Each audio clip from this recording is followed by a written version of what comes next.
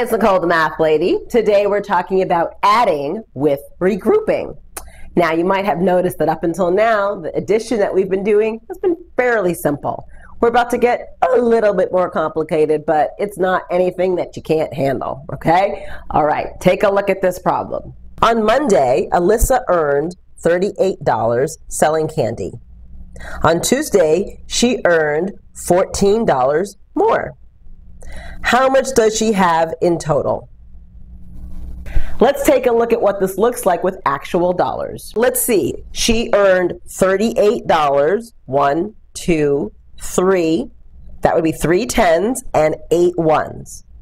But then she earned $14. So another 10 and 4 ones.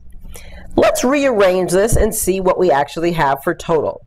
So as far as tens, we have 1, 2, 3, 4 tens.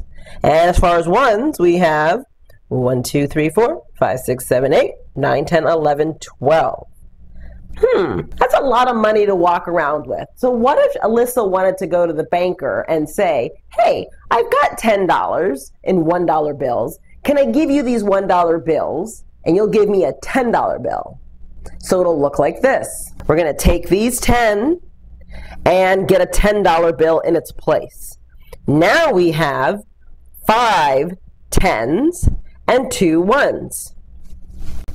What you just did there is called regrouping.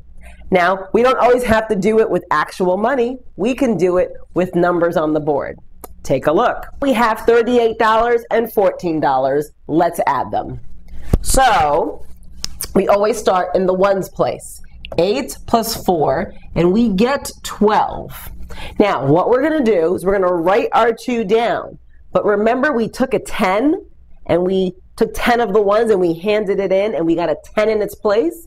So that's what we kind of are doing mentally. So instead of writing that 10 down here, we're going to write it up here, because it's now a $10 bill. And let's add it with the tens. We have 1 plus 3 is 4. 4 plus 1 is 5.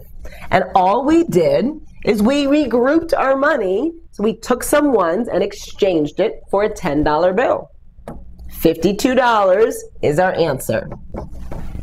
Let's try it again. This time, let's try it without dollars. So here we have 28 plus 6. We always start with the ones place, right? 8 plus 6 is 14. So I'm going to just write that 14 temporarily. But I want to take 10 of my $1, turn it into the banker, and get a $10 bill in its place. It's the same thing as taking this 1 and bringing it over to the tens place. And now we add the tens. A 1 plus a 2 is 3. There's nothing to add here. So our answer is 34. One last problem. Let's try 56 plus 27. We always start in what place? The ones place. Let's do it. 6 plus 7. 6 plus 7 is 13.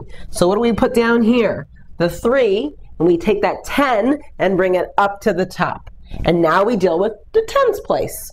1 plus 5 is 6. 6 plus 2 is 8. 83 is our answer. That's how you do addition with regrouping. Okay, now it's time for you to try it on your own. I've got a bunch of practice problems in the practice set. I'll see you there. Bye-bye.